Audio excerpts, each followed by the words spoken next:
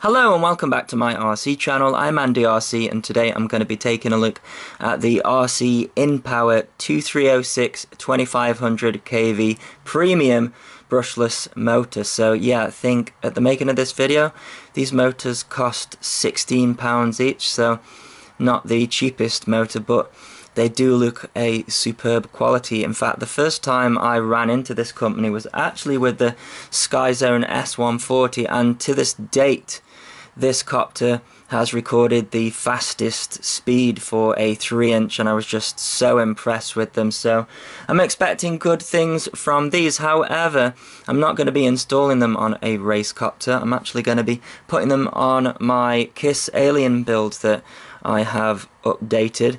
But yeah, the quality is really good. You know what? They are not a particularly light motor. I think it weighs 36 grams with the nut on there, which is quite heavy.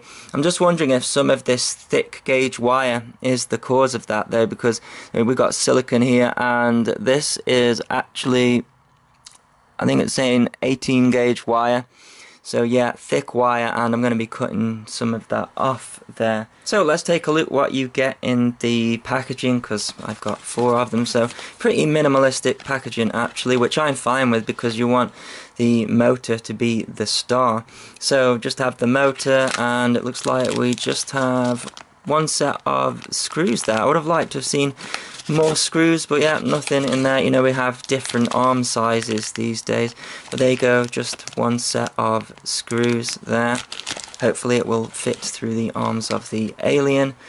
So let's take a look at the features of the motor here. So we've got a hollow shaft there, and we've got a naked bottom. We have got a hex screw on the bottom, which I'm always a fan of, and this is something I've been really liking here. So these naked bottoms here, when they are just completely naked, what can happen is the wire can catch against the bowl, and then you know that can cause all sorts of problems, you know, them heating up and damaging the motor. We've got a little lip here that just stops that from happening, and yeah, seems like a really nice quality motor.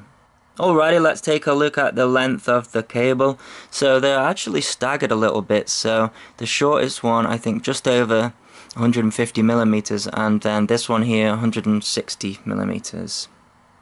And then if we take the little screw here, let's see what that one is like if we take it from there. So we have got, I think that is just coming up for 5 millimeters. Yeah, so really if you have got, say, a 4mm frame, let's just try, you know, that's going to be fine on the Alien, but yeah, it could be a push, you know, if you were running a thicker frame, but it's going to fit on the Alien at least.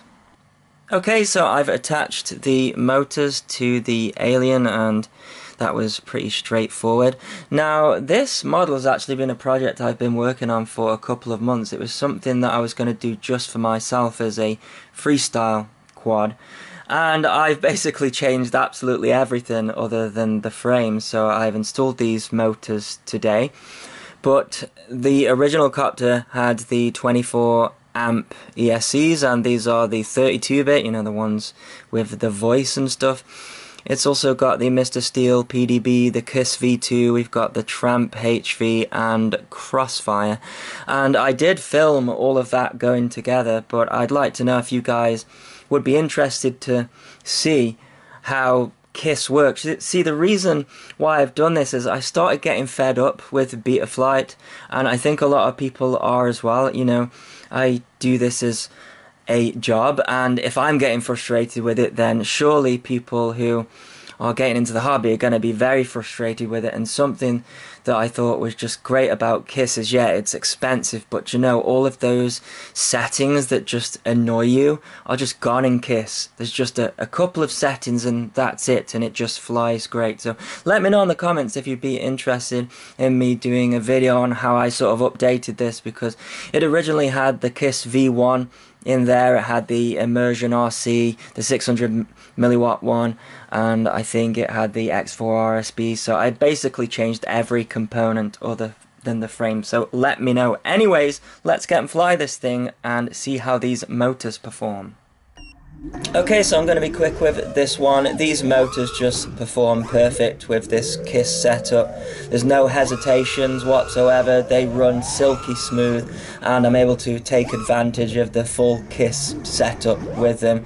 And as you can see, this fly to me is just really smooth. You know, I always find myself as a bit of a jittery fly because I always like to be in control of the copter, so I know the tendency today is to just let go of the sticks and let the copter kind of fly itself through maneuvers, and you do get smooth footage like that. But I've always been someone who likes to always be flying the copter, but you can't tell with this KISS setup. So yeah, really happy with this motor, and it's great for a freestyle setup. I do think if you were going for speed and performance, I think a 2207 would do better, but the 2306 is better for the torque. So if you've got a heavy model like this one, I think it comes in at around about 350 grams without a battery and GoPro. So yeah, it's a heavy model, it's good for that, and it's performing well. It's performing better than the Luminaire 2206 motors that were on this before, which I was finding really gutless. But